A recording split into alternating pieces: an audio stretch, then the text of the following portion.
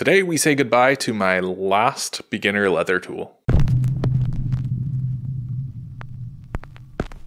I was filming my video where I made my leather YouTube play button behind me here, and I thought my skiving knife would be the perfect tool to flush cut the edge of it. What I forgot is that this tool is the worst tool that I own. This is the last tool from my Amazon toolkit that got me started in leatherwork. Not only is this light and cheap feeling, but this metal is so soft that it pretty much goes dull halfway through your cut. I'll let you in on a secret here. I actually had to swap out this garbage knife with something that can actually cut leather, and then in the video I used a little bit of YouTube editing magic to make it look like this thing actually cut through it. Whew.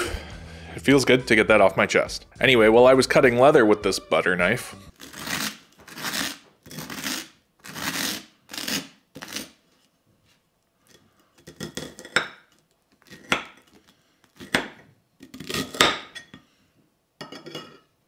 I had a lot of time to rethink my life choices, namely, why the hell am I still using this thing? It was at that point that I sent a message to Ibex Ironworks on Instagram. Ibex Ironworks is an amazing knife maker that I've been following for quite a while now. He makes a bunch of different types of knives, which are both beautiful and just insanely well made. I think at this point I should tell you that this is not a sponsored video. I reached out to Ibex and I bought this at full price from him, and I liked it so much that I decided to make this video. With that out of the way, let's open this thing and I'll show you what I got.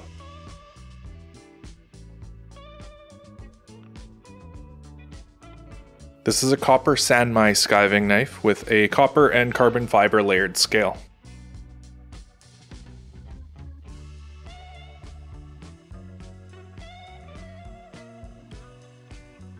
I wish you could feel this, because the second you pick this thing up, you can really feel the difference. This one just feels heavy and really well balanced. It just feels nice to hold it in your hand. And if you look at them, they're about the same size. This one's actually a little bit smaller and still manages to be heavier. And weighing them here, the Amazon special weighs 66 grams and the Ibex knife weighs 133 grams. So this is quite a bit smaller and double the weight of the cheap Amazon one. And now the part that really matters. How does it cut? The first thing I did when I got this knife was grab some leather and start skiving. It pretty much goes through just like butter. That's the second butter reference in this video. Okay, I don't actually do a ton of skiving with these, but I do really like them for flush cutting edges and for sometimes rounding off corners, stuff like that. I really wish you could feel this thing. It's pretty much the difference of when I upgraded from my old stitching chisel to my Sinabroks. It just has like a premium feel. Like, you can feel that it does the job better when you're using it. I don't really know how to explain it. It's just really nice to use. It is definitely worth upgrading your tools when you can. I will toss the link to Ibex Ironworks down in the description.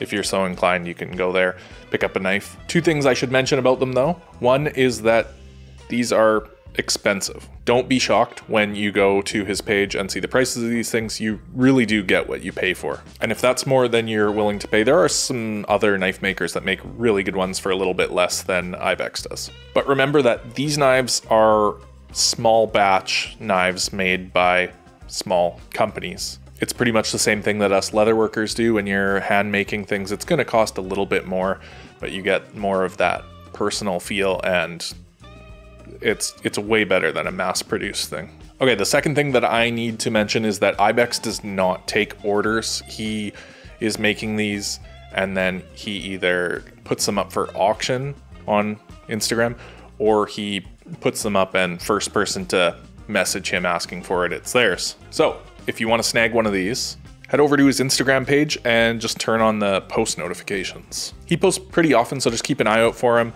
and you'll be able to get rid of this crap. If you know some other tools worth upgrading to, drop them below in the comments. I'd love to see some new tools for me to buy. And if you like what I'm doing on the channel here, feel free to subscribe and watch a few more of my videos. That is how you can really support the channel. Of course, if you really like the channel, I do have a Patreon where I have 3 awesome patrons at this point. I have a few different levels of supporters on Patreon, and any money I make there goes straight back into the channel. I am working on making it a little bit more value over there.